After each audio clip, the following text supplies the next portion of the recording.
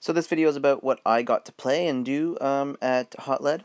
So I played Chain of Command for the first time, and it was a desert scenario, which I really like, because I really like the desert stuff in World War II. I just like the look of it. The Afrika Korps, I just love the colors, and I was playing the Afrika Korps against some Sikhs. There's my anti-tank gun set up in ambush, and this is from the down the way, the Sikh point of view. So they dropped smoke right on my anti-tank gun. Ugh, so I had to actually move it through the smoke, and it took forever. Turns and turns later, I finally got it ready, started shooting at the Matilda, and yeah, no effect. But I did manage to eke out a win with my forces coming around one flank, taking out all these guys that were here. Just lots of machine gun fire. Finally, just like buzzsawed them out of the game.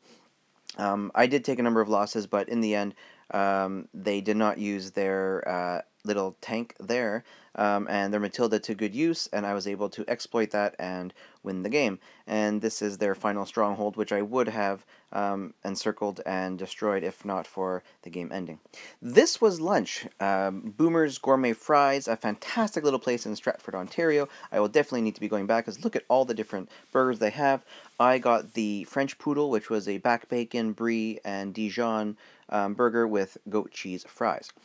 After lunch, I came back and played another Two Fat Lordies game, Dux Britanniarum.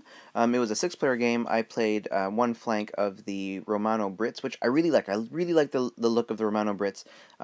Dark Age games have such a really good look to them. The models are always so good. They paint up so nicely, and basic simple colors, but like those shields, especially for those Romano Brits, I love those. Anyway, a really cool little scenario. The Saxons had to come and either burn that watchtower or loot the church, and we Romano Brits had to stop them. Sadly, in the end, they did burn down the watchtower. My flank fell hardcore. I was doing really well in the beginning, like really, really well, and I think splitting up my forces and then a lot of bad rolls just was the end of me. So that was that. Great game though. I'd like to play it some more, or Saga, or whatever. And here are just some shots of an upcoming game. Maybe you've heard of it, Flint and Feather. These are some amazing, amazing models. There was a demo game that I watched a little bit of, and it looks interesting. I'd have to see some more of it, but the models look fantastic. Anyway, that's what I got to play. Thanks for watching. See ya.